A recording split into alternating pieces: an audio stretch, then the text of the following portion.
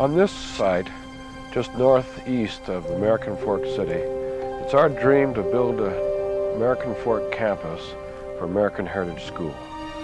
This will allow us to expand what we're doing and continue the dream that the Andersons started some 30 years ago. Just think of the opportunity it will bring to so many more children. I'm just hoping everyone will help us to build this marvelous school.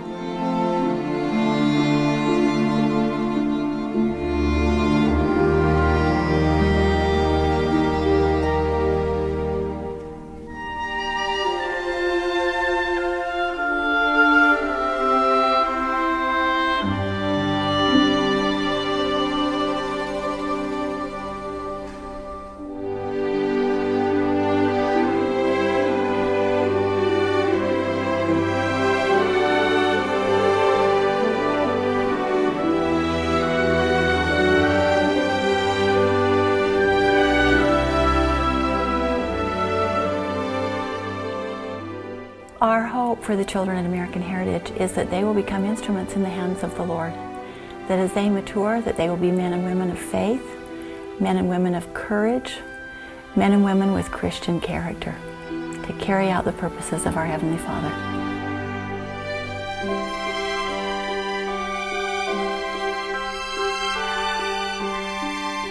So many people I have spoken with in this building who are interested in what we do here comment on what a beautiful building this is. And my response is always, yes, this is a beautiful building, but the most beautiful thing is what occurs here. The principles that we plant deeply in the hearts of the children.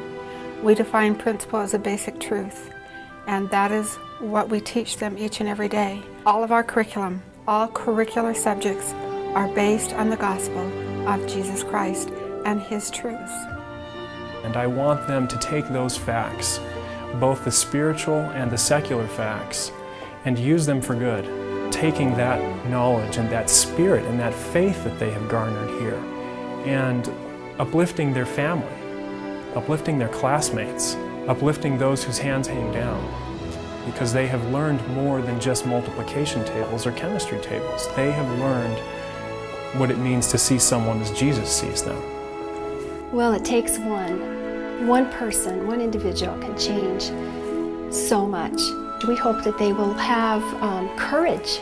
It takes a lot of courage to stand up for great principles, especially in our day and time. Because American Heritage School focuses on character education and faith-based education, some wonder whether we are competitive academically.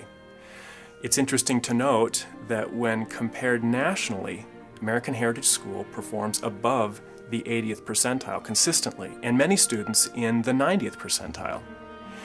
Although testing is not an end-all, be-all measurement of learning and development, this is remarkable evidence that character-focused and faith-based education can have a dramatic impact on academic performance. We feel that we're an extension of the home in the way that the standards and the principles that are taught in the homes of our children and in their churches when they go to church on Sunday are the same that they carry through here at American Heritage School.